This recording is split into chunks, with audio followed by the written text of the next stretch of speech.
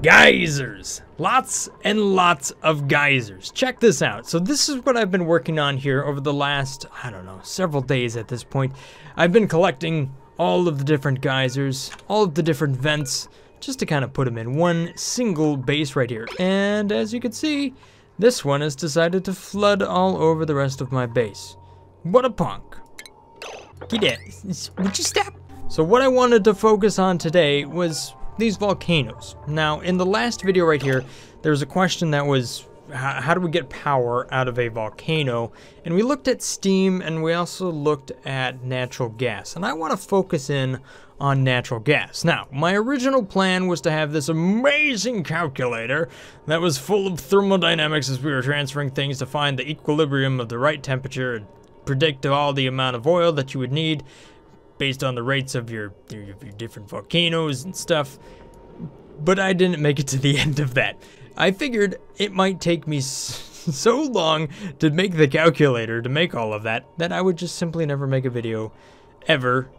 Long story short, this was taking too long to figure out because as you move from one spot to the next spot in the problem, it just keeps getting longer and longer. So this is a fairly simple setup right here, and this is what we're going to work with a little bit to give us some sort of idea of just how much oil we're going to throw in with our liquid, of choice, be it copper, gold, iron, or if we can actually do a minor volcano, we should get some magma out of it. So let's start off with just these little volcanoes right here and try to figure out which one has the best amount of, or the most amount of energy that we can use to heat up crude oil into petroleum, and then everything gets complicated because petroleum and crude oil have different specific heat capacities, and well, you get the idea. Alright, so let's start this off at the very beginning to see just how much energy we have available in the actual just stuff that these volcanoes are kicking out. So that would be in the liquids. So over here in the minor volcano, we should have magma that's kicked out, and you can see its temperature, 1,726 degrees Celsius. But if we look at magma, it has a specific heat capacity of 1 joule per gram Kelvin. All right, so how much energy is that? Well, I know that I have a specific heat capacity of 1, so that's 1 joule per gram Kelvin right there. And I'm going to factor this on 1 kilogram. So it'll be like 1,000 of that. And then the temperature that it is being kicked out at is going to be 1,726 degrees Celsius. Therefore, meaning this has nearly 2 million joules. Alright, so I'm going to go ahead and do that for iron, gold, and copper.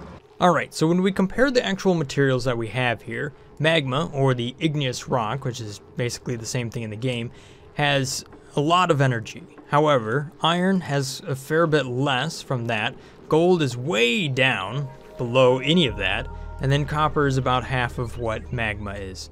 So, despite the temperature, this being the coldest, since the output material has such a high specific heat capacity, it has a lot more energy in it, which means there's a lot more energy that can be transferred into our crude oil in order to raise its temperature.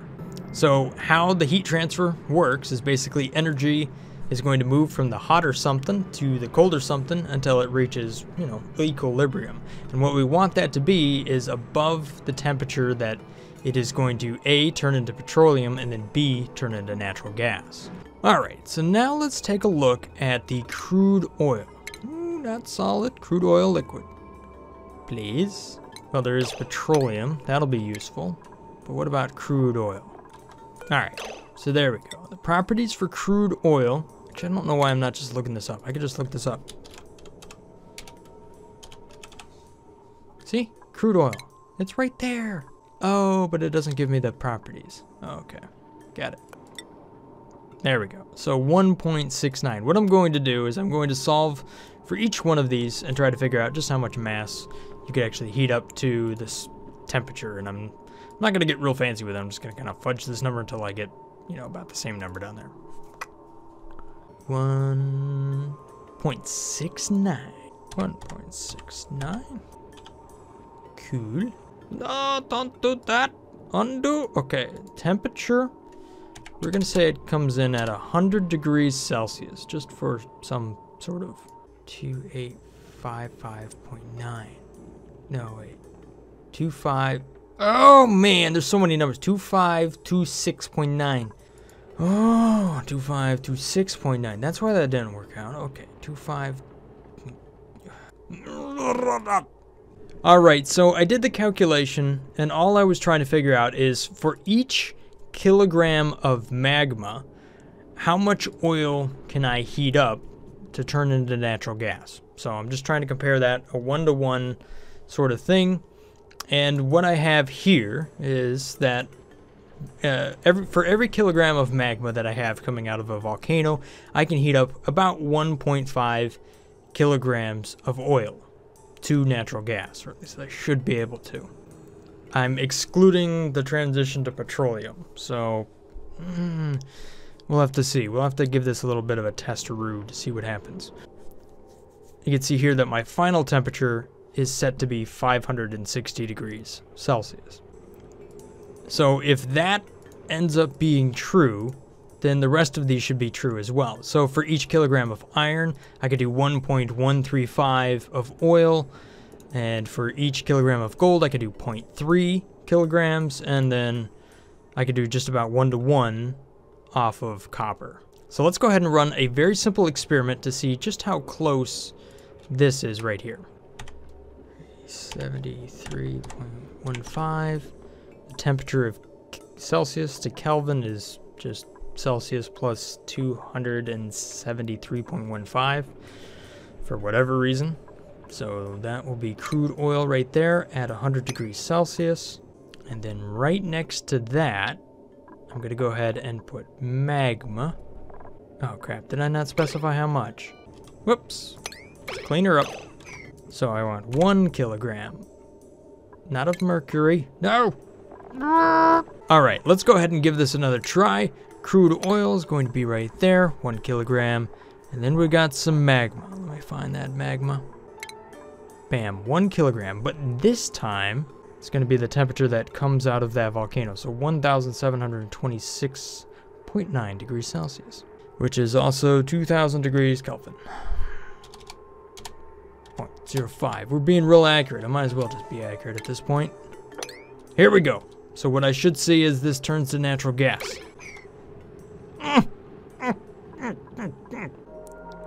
And it did. But my math must be like way off. Because the temperature is 680 degrees Celsius. What's up with that? Oh no. How did that end up 680? Oh, okay. Duh. I was like, what in the world was going on there? Because the mass that I was putting in for the oil, I was putting in 1 kilogram, which means it should be exactly 705. Okay. Wow. For a second there, I was like, man, I did all that for nothing? No, I just wasn't doing it right. I don't know why I do this to myself. Why? Why do you do this to yourself? Okay, so yes, that actually works out. So this is that was a good number. Had I done the experiment correctly, I would have gotten the right numbers there. So let me go ahead and do that again, just because I want to prove it to myself at this point. So I need a little bit of gas here just to kind of activate the reaction. Otherwise it just kind of sits there and it doesn't do anything. So if I do magma, again, 1 kilogram of magma down here. You can see that. It's doing its thing. Got a little bit of chlorine, no big deal. And then on top of that, I put oil. Except for this time, make sure you put 1.5 kilograms in there. There we go. And then, what we should see is I get natural gas at a rate around 560 degrees. You can see the reaction is actually a lot slower this time. Maybe because the game is slower, but no, there's a lot more crude oil there. What might be interesting is to see what this Now that I've got gas above that, when it goes to petroleum, what's going to happen? So petroleum stuck around, and it's the same amount of mass. The problem is that it's got more specific heat capacity. So it's actually gonna take more energy to go these last 100 degrees here. So while my last experiment was more synthetic, where I kind of seemed to skip the petroleum stage, I don't know if this one will work the same, but what I should be able to do, hopefully, what I should see is that this will still into natural gas. Come on, baby. Come on, temperature. It only needs to get to 538.9. Come on. Wow. It's getting very slow. Come on. Cycles are gonna go by. 5, 3, 6. And natural gas. 5. Why don't you change? There we go. And then somehow, magically, well, the natural gas ended up at 550 degrees Celsius. So I was within 10. Okay, I'll work with that. Alrighty. So, now that I know that these numbers are relatively accurate, the next thing is to figure out just how much energy I can actually get out of these volcanoes. Alright, so looking at the details of this iron volcano, I can see that they have things like the rate of material, and the temperature, and then its eruption, which is in seconds per amount of time, and then how long it stays active before it goes dormant. So if we kind of ignore just that last one right there, which is dormancy, what we can figure out here is that that is the iron volcano, and I just plugged the numbers in.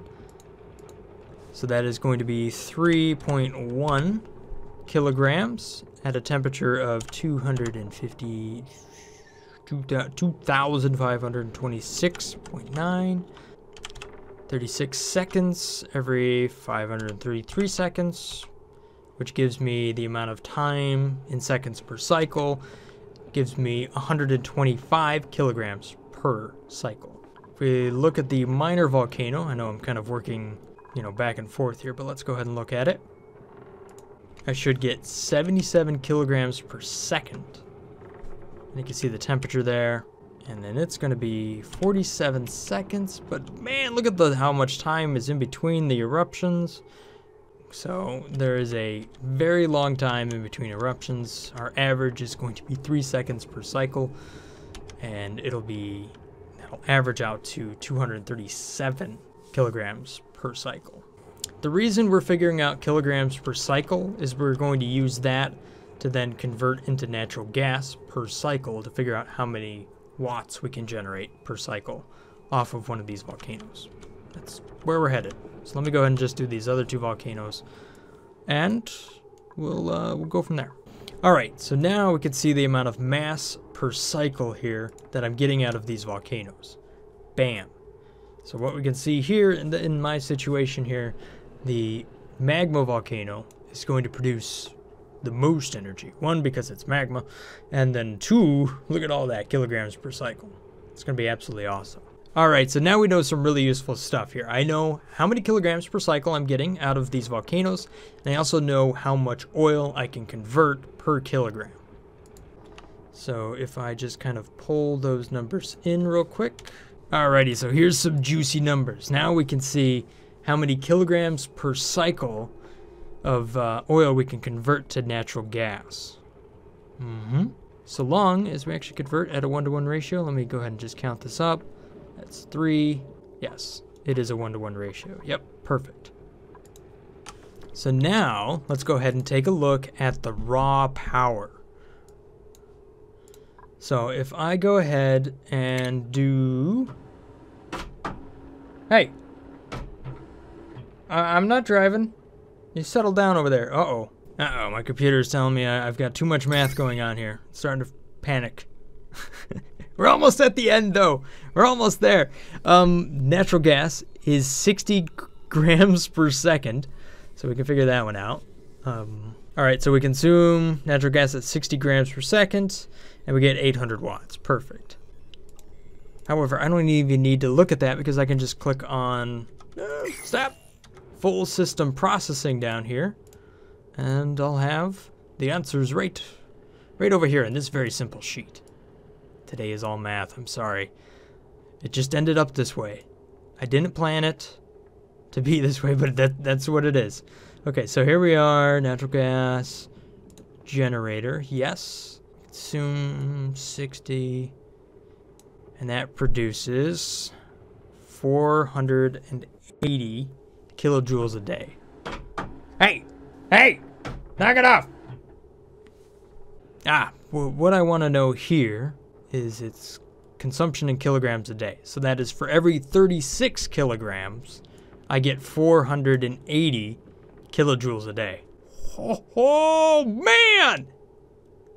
So that equals that number divided by 36. Gives me a factor of something. Ooh, so when you do the math and you figure it all out, 4,742 kilojoules a day. That's a lot of power. 1,901, 613, and 764. So those are still kind of some abstract numbers. Let's go ahead and just figure that out in average watts. Boom! Now here's some numbers for you. So taking a look at our volcanoes that are running in the background here, if we were to take all of that and then pump in crude oil, heat it up to the point of natural gas, and then run that natural gas through natural gas generators, the raw power of our magma volcano would be 7,900 watts. Now this is on average per cycle. If we take a look at the iron volcano, you can see that that is over 3,000 watts.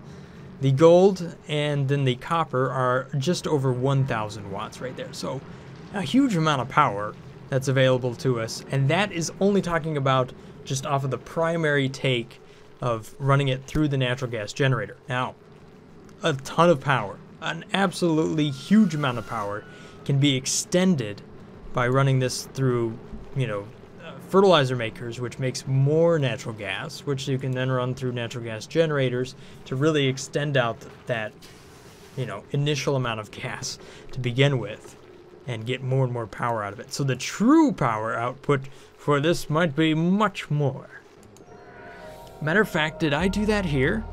Oh, I might have already done. Wow, we're getting into an old video here. Total system. Okay, so remember there was this old video I did, and it was all about how much power can you get out of the natural gas geyser. And the total system was about 3,000 watts. And then we built the thing, and it was awesome. Okay, I gotta run through this like the This is so complicated. Oh, this is gonna make a terrible video. But whatever, okay, I'm sorry. Things that interest me, keep my attention. I can't help it. I can't stop myself from looking at it. And things that frustrate me drive me nuts and I have to solve them. So this is one such problem that does both of these, so I'm going to be staring at this forever. Alright, here we go. Natural gas generator 9.88 duty cycle. Okay, yes, that gives me polluted water. So I have too much polluted water.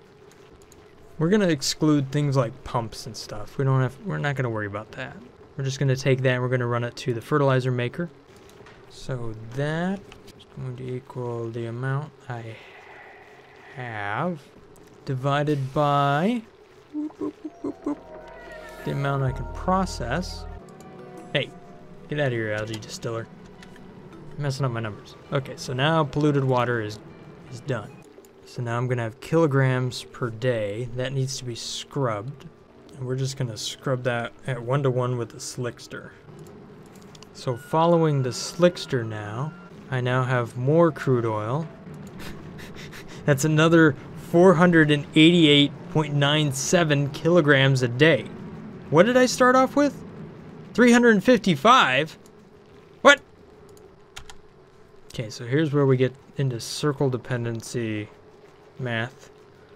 So that plus that divided by that So I want to make sure I do this number. Oh, whoa! Can we make infinite power? Because technically I have more kilograms a day. Carbon dioxide a day. Hold up. Petroleum generator. No. Get out of here. Is that? Natural gas generator kicks out an enormous amount of carbon dioxide. Oh. Okay. Nope. Not infinite energy. That was the problem. So I've got 488.97 kilograms of crude oil, which I would have to turn into petroleum and then run it through something different, because otherwise I'd have to heat that up, and I've used up all of my thermal energy. Gotcha. So what I shouldn't do is feed it into a slickster at this point. Well, I mean, I could, but I'm not going to, because that adds a whole nother dimension to my calculation that I'm just not prepared to do right now. So I've got carbon dioxide, and what I'm going to do is I'm going to scrub that carbon dioxide with a carbon skimmer, which gives me lots of polluted water. So at that point I take that and I divide it by how much I can do. I'm now running 18 fertilizer synthesizers, or fertilizer makers, which gives me a lot more natural gas. Okay, that's what I was looking for. That is still a huge amount. So we started off by putting 355 kilograms of natural gas in, and then the first time through all of my fertilizer synthesizers, I got back 217. Now here's where we're gonna find out that things are gonna go nuts. Ready? Boom! I now am running 46.5 fertilizer makers, which means I'm running over 25 natural gas generators. What? I'm consuming 5 kilograms a day worth of clean water, though. Oh, wait, no, that turns into polluted water. Oh, which ultimately gets deleted. However, look at how much fertilizer you get out of that. 3,000 kilograms a day. So if you have a giant mealwood farm, you could cook that, probably with some of the hot natural gas you got floating around, into dirt, and have a ton of dirt around, which is really useful. So the raw power of our most powerful volcano, which is this minor volcano over there, guess what? It is 20 kilowatts. 20,320 watts. I mean, that ought to be enough to cover your needs. I mean, your power plant's gonna take up your entire base with almost 50 fertilizer synthesizers, but hey, that sounds like a design challenge to me. So now, is it possible to build a power plant that runs off a volcano completely? Jeez, this polluted water vent, oh, that's why I reset it. Man, it is just like flooding my base. It hasn't even been a few cycles. Look at all of this. That might even have more power than the whole volcano. Like, it's just a little bit of a polluted water vent. It's 44.5 kilograms a second. And look at the temperature of this crude oil coming out of the leaky oil fissure. It's already up at 324 degrees Celsius, which means a lot more power. I don't know. Look, there were some questions in the comment section over there, which I know everything is, it's going nuts over here. I got calculations, we got comments, but people were talking about the power. How do you actually set it up so that you have enough power throughout, your entire existence? Well, the answer, I believe, is that once you find something like magma, you basically take some oil and turn it into natural gas, and then you have a giant battery that should last you forever. I mean, unless you have some sort of ridiculous base, that should be enough power to suit your needs, because you saw off of just one volcano there, theoretically, how much power we can generate off of that. A tremendous amount. Tremendous. Look at that. So if I rename this real quick here, volcano, right? Ooh, okay. Here's where we're gonna get real fancy. So what I'm going to do, in order to make this calculation work, that is going to be this value here. So transferred from one page to the next. And then I'm going to give the readout. Ooh, buddy! Extended watts down here. Bam. Ready? Whoosh. Yeah! I like that. Boom! I like it. Check it out. Okay, sweet. So now, even though I didn't think I was gonna get here, yes, I have a calculator where you can put in the properties of your volcano if you're converting it, you know, oil into natural gas, and then get the amount of raw power out of it and the amount of power that you could potentially get out of it if you run it back through itself a bunch of times using a carbon skimmer. There is a lot of work wrapped up in these forms. This is ridiculous. Like, what did I do? I played today. Brothgar plays a spreadsheet. We're gonna index this one to 13, by the way. There we go. Copy 13. I'm liking this. Wow, I didn't think I was gonna get there, but I did. In theory. Now I gotta build the thing, right? You know what the system doesn't account for? Is when you heat up the natural gas, right? You're gonna cool it back down using crude oil. So that way you kind of preheat some of that crude oil before it goes into the chamber where it gets converted into natural gas. So you get energy back out before you actually can get it down to a cool enough temperature before you pump it into your power plant. So while this number may be nearly 8,000 watts, the true number might actually be much, much higher. Well, this is going to be interesting, because I definitely want to try to make a system that makes that much power. Alright, so I know that today was pretty much all math, but the next step here is going to be trying to build a power plant system that effectively uses some of these volcanoes to really produce a lot of power. And we'll also kind of, you know, we could take that same sort of a design and we could apply it to, you know, maybe a vent or a geyser or something of, you know, those natures. But I think it's just going to be kind of crazy to see just how big of a power plant we can actually build with one of these volcanoes. So I'm looking forward to it. That'll have to happen in the next video, or videos. I'm not sure how hard it's going to be. This one took quite a while to make, even though it ended up being all a spreadsheet. I can't completely say for certain that my math is 100% accurate, but I suppose there's only one way to find out, and that's to actually try to build the thing. But we'll have to figure that one out in the next episode. Thank you guys for watching. Hopefully you guys have enjoyed this little episode here of Spreadsheet, based on oxygen not included. And if I've earned your subscription, then thank you so much for that. Have a great day, guys. Stay awesome. Peace. Brothgar out.